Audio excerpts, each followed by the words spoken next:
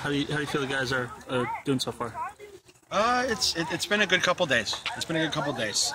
Credit to the guys; they did come in very fit. So that's always the biggest worry, right? How fit they're going to come in. So the guys came in fit, and so that makes our whole job easier for sure.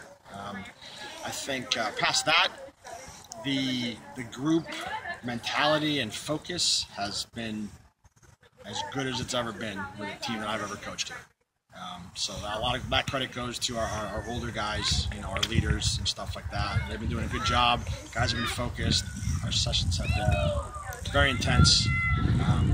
Still got some work to do on the soccer. It's been decent, but still got some work to do. And then a couple injuries that we're trying to manage that hopefully we get a couple guys back sooner rather than later. But on the whole, it's been a very good 3 days. First exhibition tomorrow. What are you looking to get out of something so early in camp? I mean, we've trained for 3 days. A third of our team is new, so in terms of the final product, there's probably not much we can expect.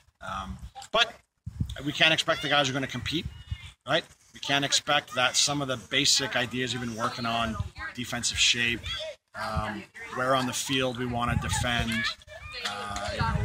the quality of our possession and how we move the ball. Some of that stuff, we should start to see it take shape, but obviously it's going to be far, far from the final product.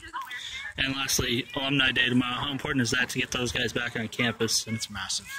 We're very lucky. I mean, to be honest, of all the sports here, I've been told we have probably the best alumni group of all of our 17 sports I think we have here at NIU. So these guys are awesome. They support us with their presence at Alumni Day. They support us at our games throughout the year. I mean, we're lucky that they support us financially to help give our guys the best experience possible. So it'll be great to get some of these guys back on campus and reconnect with them. Thanks, Coach. All right, thanks.